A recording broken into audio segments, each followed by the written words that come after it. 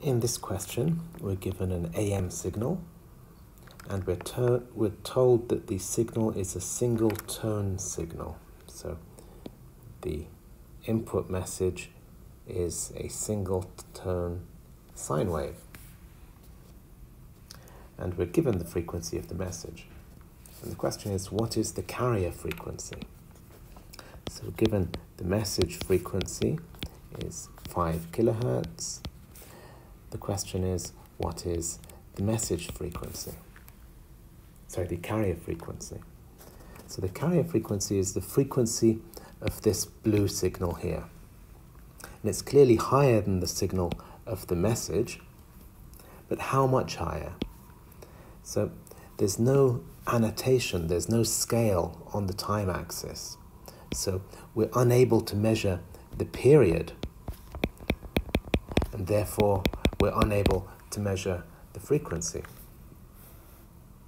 But what we can do is measure the ratio of this period, the period of my message, and the period of my carrier wave.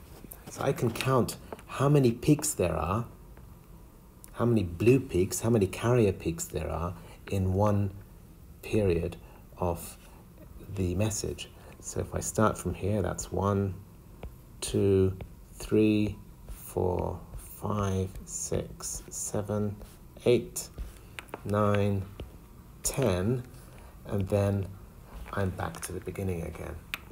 So there's 10 carriers or 10 carrier cycles in every message cycle. So if the period is 10 times smaller, then the frequency is 10 times higher. So I can say it's simply 10 times the message frequency. So it's 50 kilohertz. So that's a handy trick to be able to find the relationship between the carrier frequency and the message frequency simply by counting the number of peaks. In practice, for a real AM broadcast, obviously that would be impossible because you wouldn't have 10 peaks, you would have perhaps 50 or 100 or 200 peaks. Now the next part of the question says, find the modulation index. So we're trying to find the depth of modulation, M. So finding the modulation index, we're no longer interested in frequencies, we're interested in amplitudes.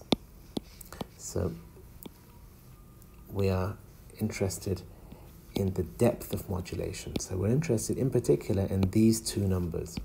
We're interested in the maximum amplitude and the minimum amplitude, and the difference between the two. So if we call that the maximum amplitude and this the minimum amplitude,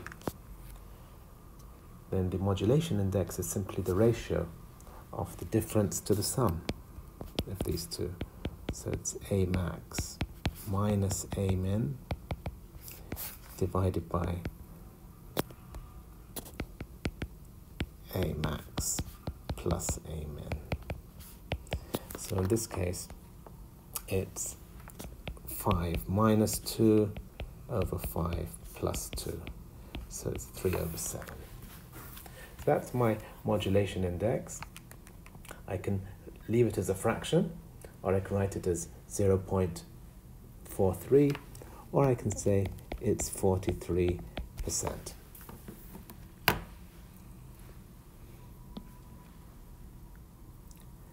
Part C says, what percentage of the total power is contained within the sidebands? Now remember, the AM signal contains sidebands and contains the carrier. So the total power is the carrier power plus the sideband power. The useful power in terms of information or message is the sideband power. And the question here is asking what percentage of the total power is in the sidebands.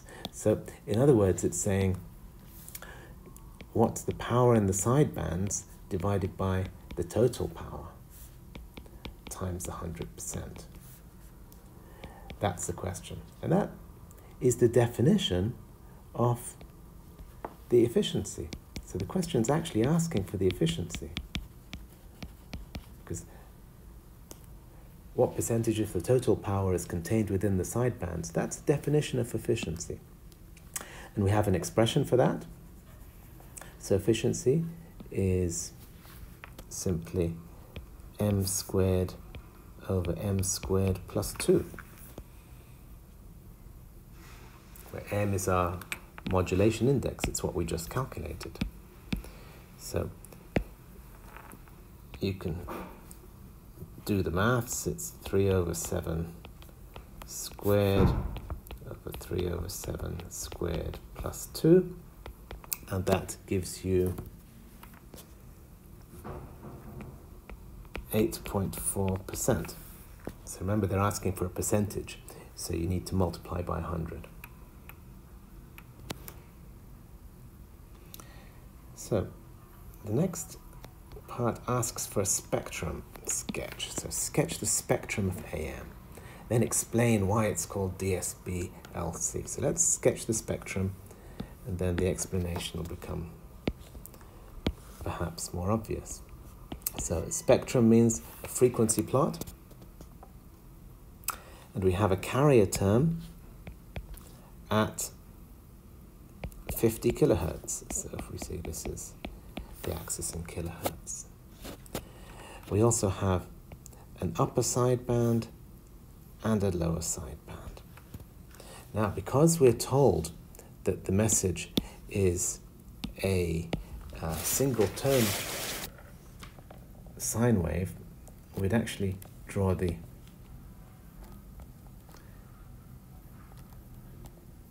message like that, rather than a continuous spectrum.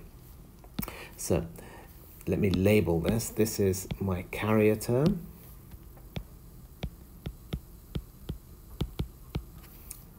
And this is the upper sideband, and that's the lower sideband.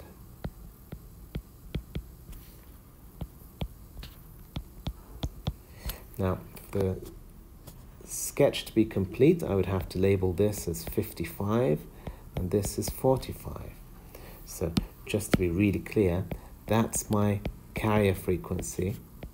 That's my carrier frequency plus the message frequency, and that's the carrier frequency minus the message frequency.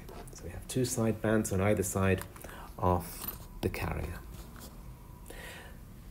Now it says explain why this form of modulation is referred to as DSB-LC.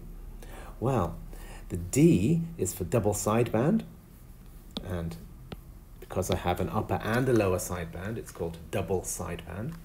And the LC is for large carrier, so you can see the amplitude of the carrier is considerably larger than the amplitude of the sidebands. I haven't drawn the spectrum to scale. It just says sketch a spectrum. I've sketched the spectrum, but it isn't to scale. To scale, I would need to take into account the modulation index here, but I haven't done that.